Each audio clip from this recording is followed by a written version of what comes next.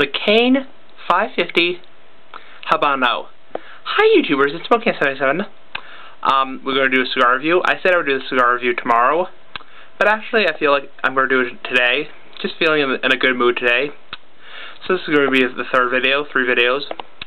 The Cain 550 or 550 Habano. No, this is not a Cuban cigar.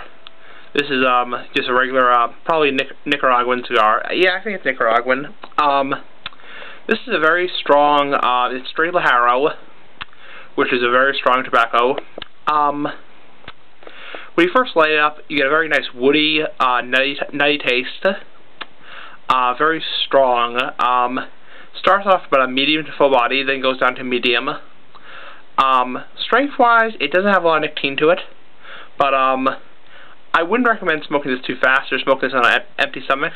But if you had a meal and you just want something to relax and smoke, this is great, like most cigars. So strength mild to medium. This has, like I said, has a very nice woody, nutty taste. Then as you go down through the stick, you get a very nice, rich tobacco taste, very rich tobacco flavor. Lajaro is very distinct, so you will know the flavor of it if you smoked Lajaro before. Overall, this stick was about an hour and 10 minutes. Not bad, which is pretty average for a cigar. It's a Robusto. So anyway, this has been the Cain this has been the Cain 550 Habano Robusto.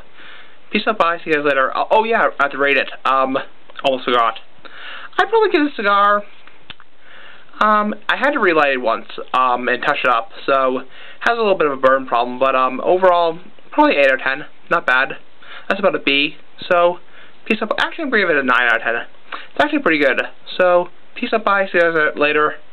This has been the Cain 550 Habano Robusto. Peace out, bye.